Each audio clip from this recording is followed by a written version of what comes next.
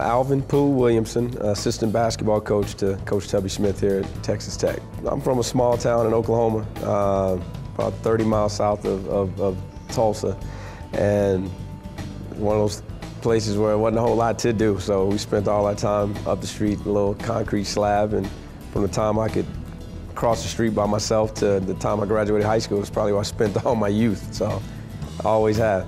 I was Coach's first recruit that as a head coach that he signed at the University of Tulsa, which at the time, who knew, we'd still be attached this many years later, but we had great teams. Coach was first-year head coach, and so these guys, I always laugh at them, and they think Coach is intense now, and I just say, you guys haven't seen anything. You should have seen him 23 years ago, whatever it was. So, and he still gets after these guys today, but I laugh and tell them, oh, you guys got it easy. We take our lead from Coach Smith, and we're here to make sure that they're doing right and doing the right things, and more than just basketball, but in life. I mean, paying attention to detail in every aspect, be it academics, be it on the floor, be it running a certain play, be it, something's at 10 a.m., be there at 9:45. Don't come in at 9:59, So we just try to teach them things that are going to carry over for the rest of their lives, not just while they're here playing basketball.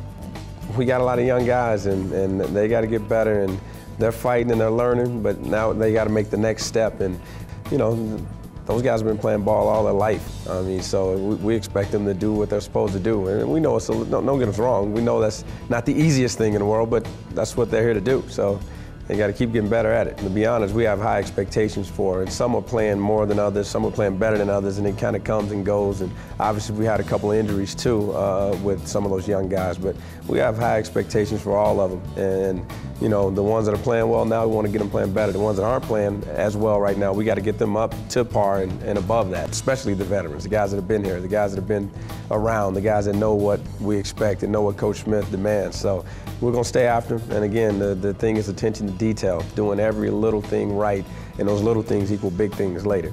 You have to go out and compete. The team that plays the hardest has the best chance of winning. And so you go out and you compete and you play hard, you carry out your assignments, you do what you're supposed to do, you give yourself a chance to win.